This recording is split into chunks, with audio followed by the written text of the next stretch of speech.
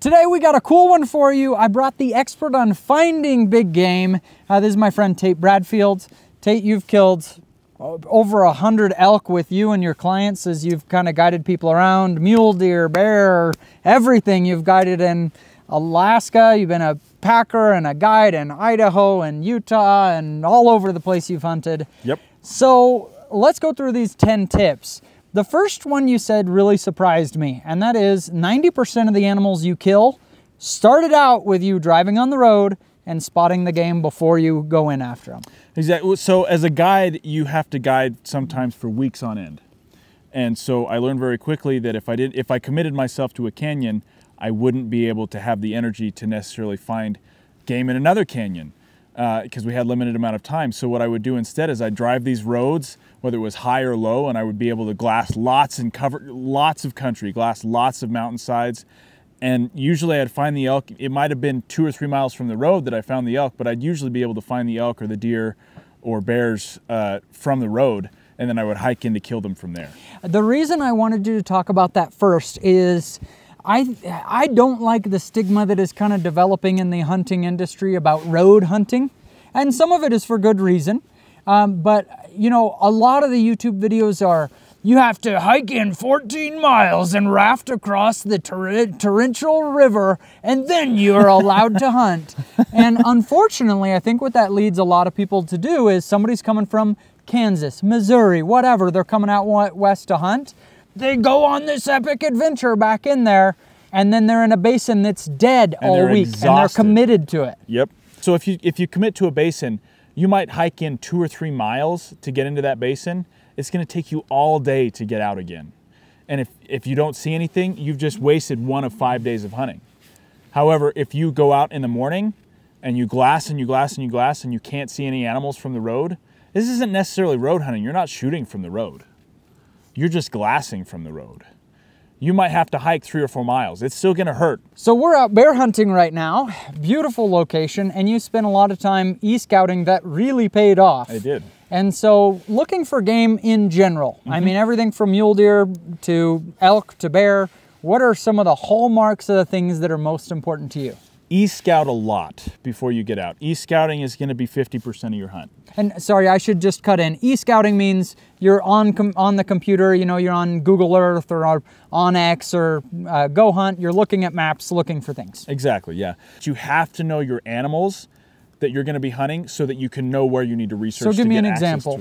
Mule deer. Mule deer? What are the things you're looking for? Big bucks are gonna tend to hang up towards the top of the mountains. So what I wanna do is I'm gonna find mountains that I can come up and overlook, and I wanna be able to look a huge basin, and I want to be able to look up that entire basin all the way around the ridges of the mountains. So while you're doing that e-scouting, roads are tricky. Yeah. I have made the mistake of planning like, okay, this is an awesome area, I'll drive in here, and then you go the morning of the hunt and it's closed.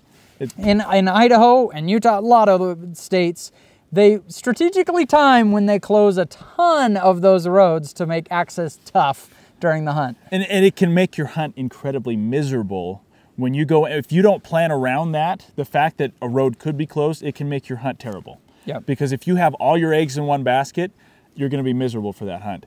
However, what I did on this hunt that we're on right now is I looked at like probably 10 to 15 different roads, and I had to try 8 of them before I found a road that would get me to where I wanted to be.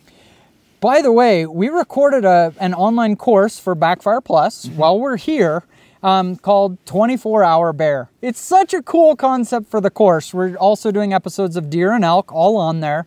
Backfire Plus is our subscription.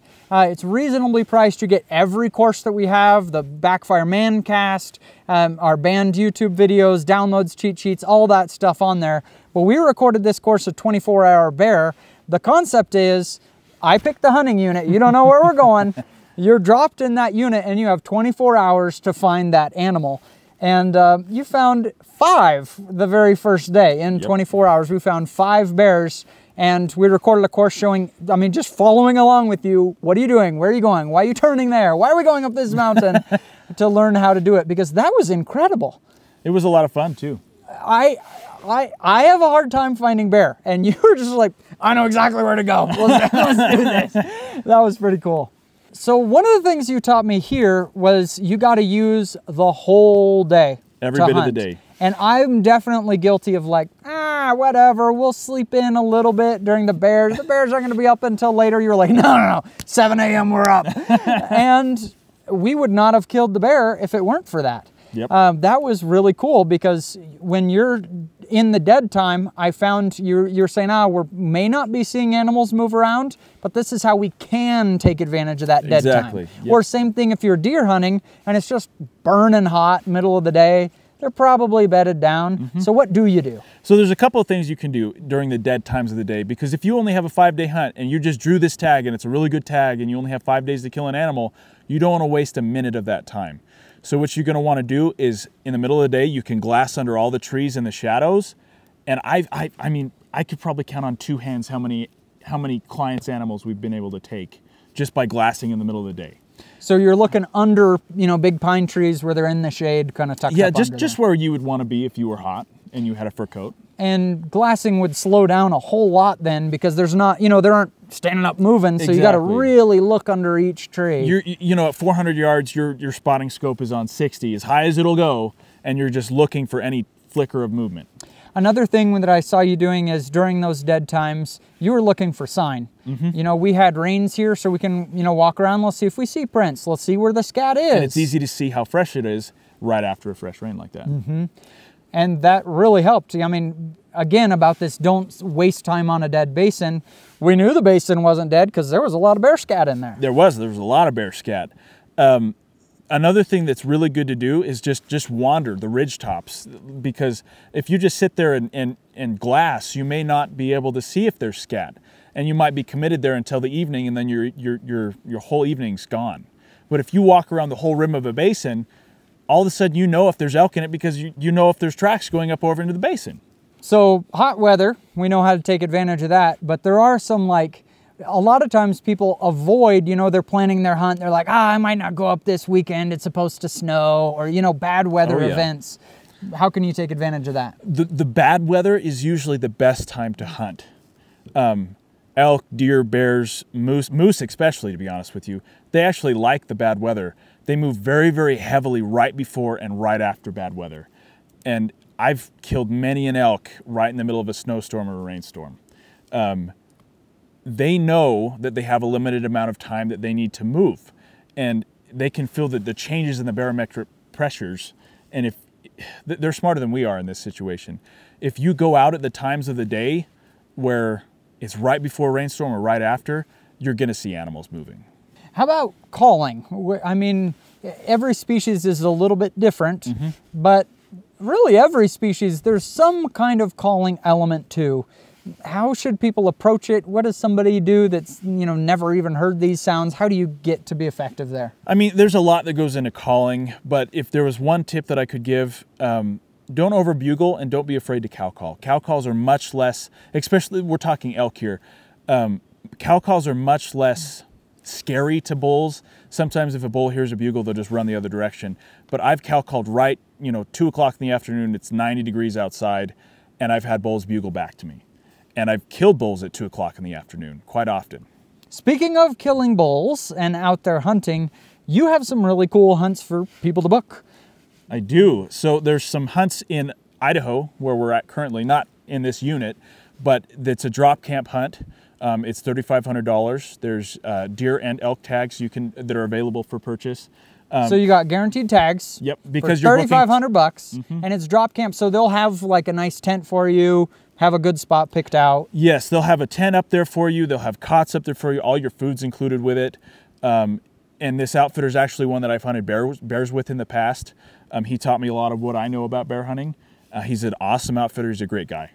So the way to find you is go to Booker Brad on Facebook. Yep. Just go to facebook.com. There's a little search bar. You type in Booker Brad, and you're going to get Booker Brad. And if you join that page, it's actually really good because you have a ton of just, hey, got a landowner tag available, and you can pick it up, or hunts. I like that you find some cheap hunts. I'm all about the cheap hunts. I try really hard. I call about 600 landowners a year trying to find tags for people. Very cool. Everybody wants to find the big animals, right? Yes. And it can be frustrating when you spend all year watching YouTube videos and you see people taking giant deer, giant elk, and then you come out here and it's all little forkies and spikes.